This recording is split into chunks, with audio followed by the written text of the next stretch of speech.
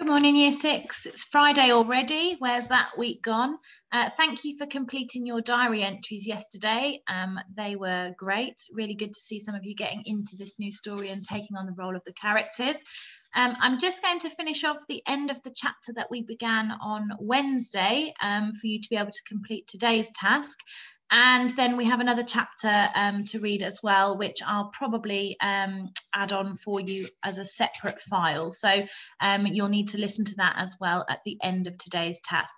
So I'm just going to share my screen with you. Hopefully you'll be able to see it. And you should be able to now see today's slides, Friday's Silver Donkey, and I'll present it on a full screen for you. So these are the last few pages that we had of the previous chapter about Monsieur Shepherd, where you had to decide on what advice you'd give the girls. Then you did the diary entry yesterday, and I'm just going to finish that off for you. Remember, you must not tell anybody I'm here. Not yet, not yet. We'll remember, said Marcel. What's your name? Asked Coco. Her eyes were still fastened on the soldier's closed hand, on the slivers of silver that were glowing between his folded fingers. My name is Lieutenant, the soldier answered. Lieutenant Shepherd. Coco thought, Lieutenant? What a strange name for a person to have, even a person with an accent hiding in the woods. But her mother often said there was no accounting for some people, so Coco dismissed the thing as unaccountable. There was something more important buzzing in her mind. She asked, What have you got in your hand? The soldier turned his face in the direction of her voice. He did not reply immediately, as if judging whether some things were best kept to himself.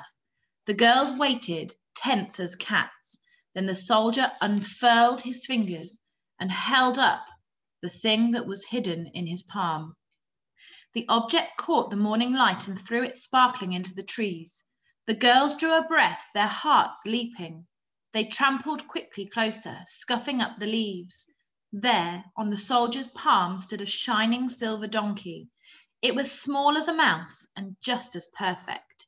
Its legs were slender as twigs. It gazed through a fringe of carved lashes. It had 4 sturdy hooves, 2 fine, pointed ears, knobbly knees, a scruffy mane, and a smooth, rounded muzzle. Its waggly tail was tipped with a kink of silvery hair. It seemed ready to canter across the soldier's shoulder and away into the forest. It was the most beautiful thing that Marcel and Coco had ever seen. Oh, gasped Coco, how darling! Can I have it? Her sister smacked her, and the soldier only smiled. I'm sorry, Coco, he said. I need it, you see. It's my good luck charm. Oh, Coco's eyes felt melded to the exquisite thing. And is it lucky, monsieur? The soldier's hand trembled as he stroked the donkey's back, but he was still smiling. I think so, Coco, he replied. I believe it is. And that's the end of the chapter.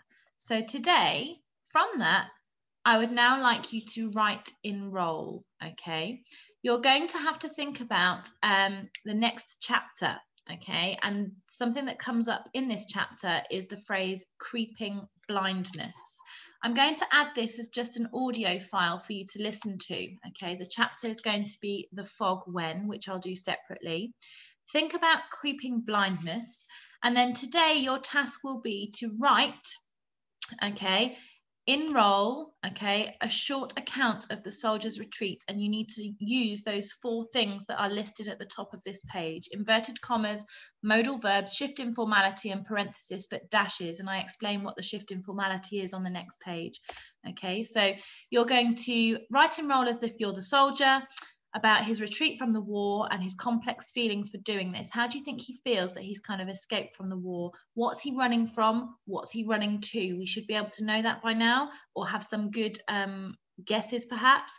Explore his increasing blindness. So his blindness is getting worse, and the understanding of his blindness, where you think it's come from, okay? Explains the things that you need to include. You need to listen to the next chapter in order to do this. And then on this final slide, could you please add your account? So I'm going to stop this filming now.